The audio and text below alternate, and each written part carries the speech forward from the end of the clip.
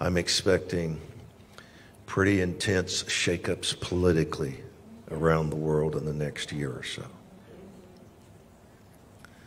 I don't know what all of that is, but it is coming.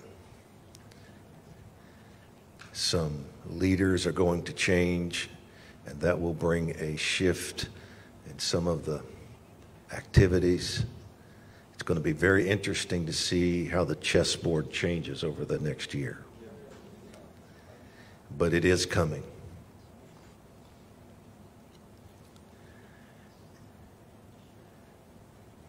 And the sovereign Lord won't be taken by surprise by any of it.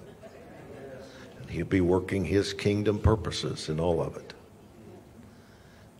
Always, always ahead of the enemy, declaring the end from the beginning. But I tell you, things are about to shift in parts of the world over the next year. I wish I knew what that looked like, and I could say to you, here are some things that are going to happen. I just know in my spirit this is coming.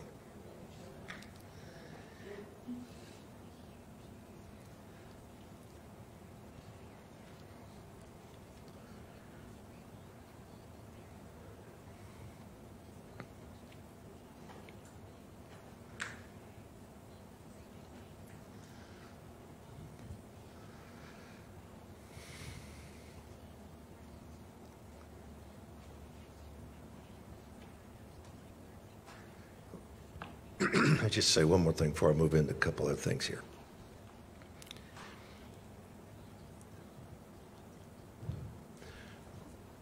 We're going to have to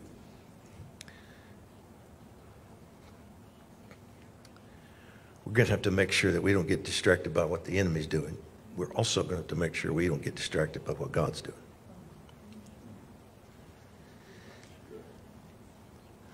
When things begin to really move quickly, as in the sense of revival, we're going to have to make sure that we stay focused not just on the miracles and the salvations and the deliverances, because that's going to be very intense in a good way. But we're going to have to make certain, as the ecclesia, that we are not just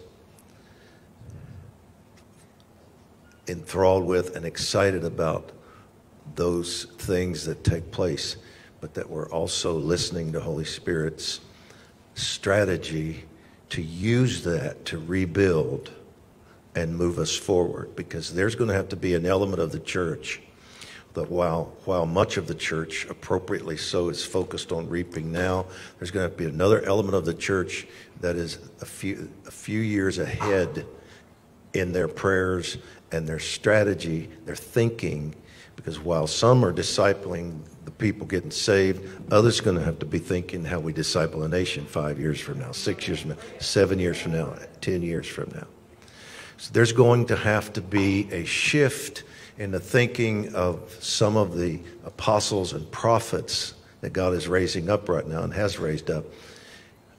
And I don't mean that there's going to be a shift because they're not necessarily thinking and doing what they need to do now. I'm saying there's going to come another level of another phase or season of change, where when the other people are dealing with this right now, they're going to move on farther in their prayers and their thinking and their hearing and say, you guys take care of this.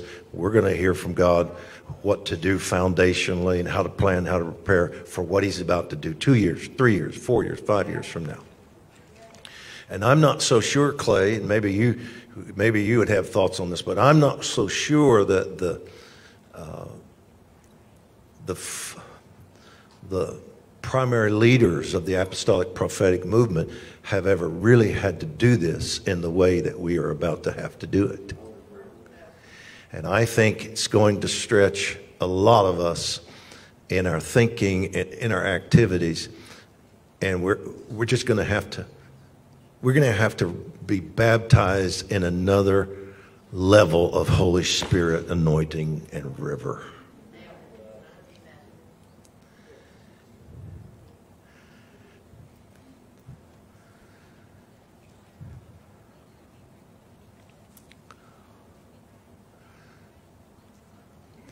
the spirit of wisdom will have to increase at the level that the spirit of revelation has increased. Does that make any sense? Yes. I'm trying to articulate what I'm sensing up here right now. The spirit of revelation, the prophetic, the hearing, the things that, the prophecy, the dreams, the new level of prophetic hearing that has been happening and will continue to happen and go to new levels in the body of Christ will have to now be matched by new levels of the spirit of wisdom from both the prophetic but also the apostolic leadership. I feel even this, I feel such an urgency in what I'm saying to you right now. I've never said this before, this stuff before.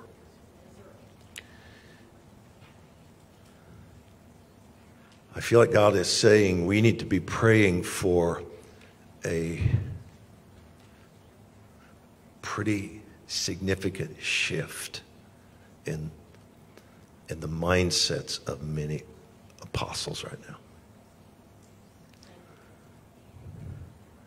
And so sometimes when you hear that, you think, people are out of order or they're not doing what they need to be doing, and that's not necessarily what I'm feeling. I'm feeling like he's saying it's time to move. It's time to shift over into another vein, another realm, another level. And I think we're going to have to really be careful to press into that. In the same way that governments right now do not know, really so many of them do not know what to do to fix things. The church doesn't either. And while they have to research and, think and plan and call experts and talk and do, all the things they do, we can't really get most of ours that way. We can convene and we can talk and we can, there's wisdom in that multitude of counsel, but there are just some things that we're going to have to be doing in the coming season that there's only one way to get it, and that's by the Spirit of God, from the Spirit of God.